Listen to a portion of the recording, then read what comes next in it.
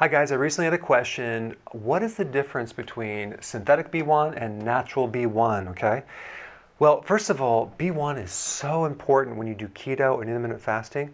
B1 has the power to protect your arteries from the damage of high sugar and high insulin. It can protect the myelin sheath in the nervous system from the dangers of high sugar and high insulin.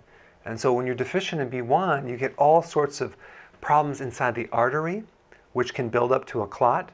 You get all sorts of damage within the nervous system, which leads to peripheral neuropathies. B1 is amazing to pull stress out of the body and to make you feel less stressful. But when you consume sugar, you deplete B1, and when you consume refined grains, you really deplete B1, and you start getting all sorts of symptoms that are called like beriberi. You can look it up.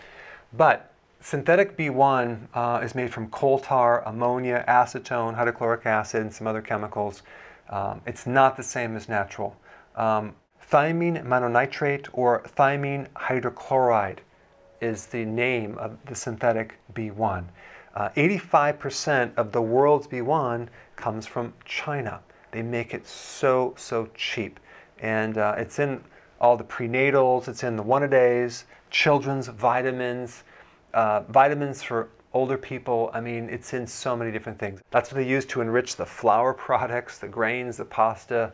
It's all enriched with synthetic B vitamins. So there's only two exceptions that I would recommend taking synthetic vitamins. Number one, if you're doing a detoxification, okay? And that's a different reason than some maintenance dose of B1, okay? That's one exception. And the other is, let's say you have peripheral neuropathy and you have pain in the feet or the fingertips and you want to take something called benfotiamine, which is a fat-soluble B1 product, then go ahead and take it because there's really no side effects from that product.